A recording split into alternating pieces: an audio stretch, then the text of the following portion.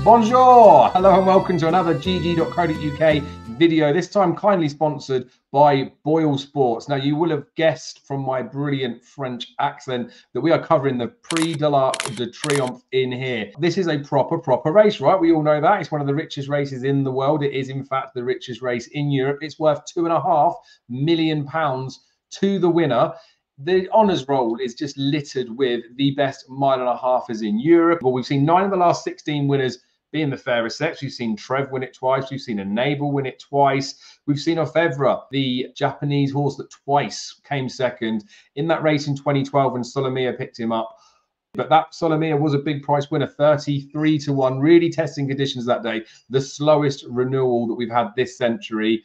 Wasn't too much slower than Torquato Tasso, though, that won it a couple of years back at a staggering 72 to 1. So look, while most winners of this race are fancied and single figure prices, if there's going to be a shock, it typically comes on really bad ground. I'm saying that off the bat because I don't know if we're going to get really bad ground this time round, but we'll have to see. I'm recording this on the 17th of September. The race itself goes off on the 6th of October, so there's plenty of water to go under the bridge, and hopefully it does go under the bridge and not onto the track before we reach that stage. Something else that's going to happen between now and then is a supplementary stage. A horse such as Blue Stocking that won the Prix Vermeil this weekend is probably going to have to be supplemented for the race. That has been a real launchpad race for this in recent years.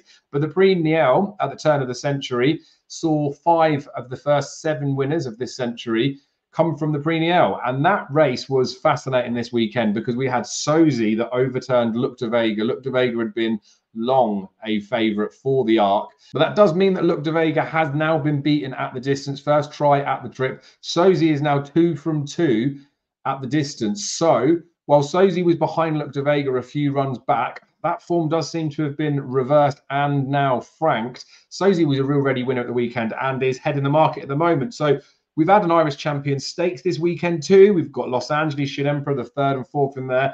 That's me talking about that race because these are the horses that are the top 4 in the betting. These are the horses at the moment that are single figure prices alongside Blue Stocking. Now, those races at Longchamp, the race at Leopardstown, and there's also a German Derby in Baden-Baden. Those races have been a springboard for this event. 75% of the winners this century came from either Leopardstown, Longchamp, or Baden-Baden. So again, for the trends piece, it's going to be relevant, but the market is suggesting this too. So speaking of the market, Boyle Sports at the moment have Sozy 4 to 1, Look de Vega 6 to 1, Los Angeles 8 to 1, Shin Emperor 7 to 1, and then it is 10 to 1 bar. There's talks of horses like Kyprios coming in here, a 6-year-old, although this century we've only had winners aged 3 to 5. So look, let me go through the trends. I've got them prepped up in here. We'll talk about a few previous races as well as we go through and see if we can work out what it's going to take to find the winner of this race. And maybe we can get the winner a little bit early on as well. So big advantage to be drawn in the bottom half, everyone. I say everyone, if you don't know the race, you wouldn't know. But if you do know the race, you'll know that it's a big advantage to be drawn in the bottom half. However, I will just caveat that with the fact that the horses that have won from high draws have all been in the top 3 in the betting. They've been mostly 9 to 2 or shorter. So at the market that we've got at the moment, if one of these good horses does get drawn out wide, they can defy a bad draw.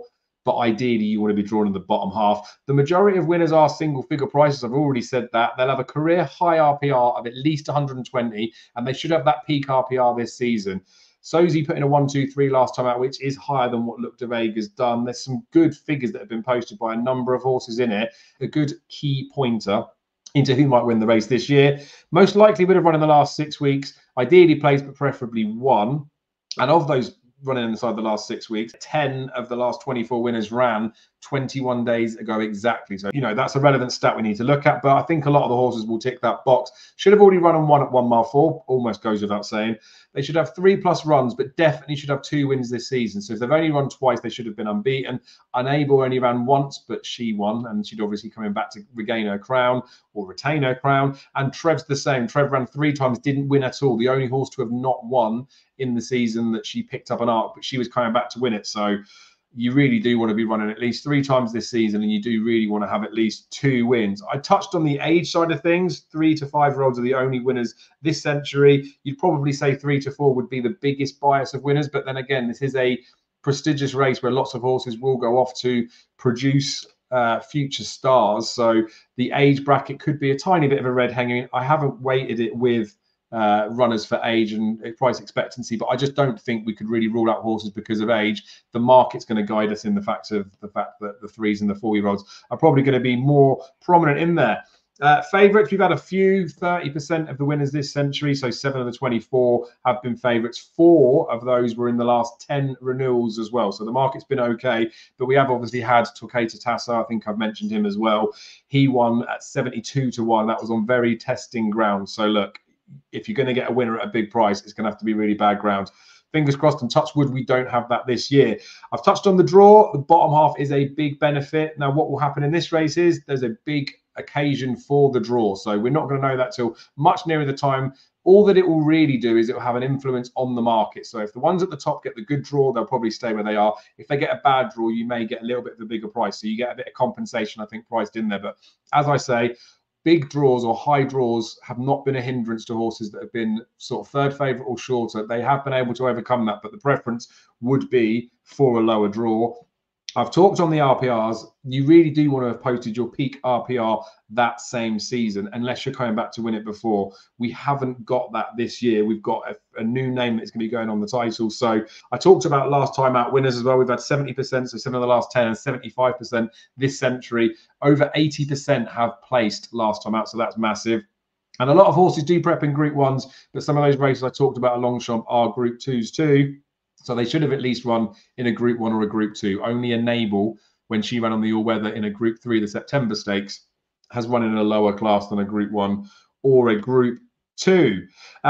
Course form is important to an extent. Obviously, there's opportunities for horses to run here, but then some horses choose not to take that up. If you have run at Longchamp, you should have won. 13 of the 14 runners this century that ran here have won. All 4 of the last 4 in the last 10 had run here and won. There was a couple of renewals in here, wasn't there? We had 2016 and 2017. It was closed for redevelopments and it was run at Chantilly instead.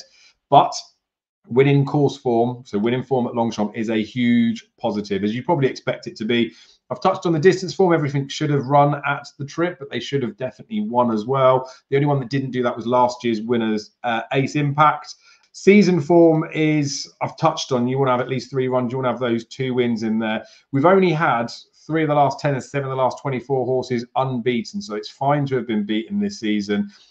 50% of their races won this season. That accounts for 70 to almost 80% if you go to the century figures. You do want to be winning the majority of your races. And I touched on there, didn't I, the fact that Enable has only won once and only run once, and Trev hadn't won but run 3 times. They were previous ARC winners. You will be able to forgive those ones. Group form is essential. And I say group form, Group 1 form. We've had every single winner, bar Solomia that I talked about, is the only horse to have not won a Group 1, and that was exceptional circumstances. We're probably not going to get that. So look, they really should have won a Group 1, and 90%, so 9 of the last 10, have actually won 2 or more Group 1. So that is a big tick in the box. You should have at least won a Group 1. Anything else you can happily dismiss, unless the ground's real testing, and we might get a bit of a shock.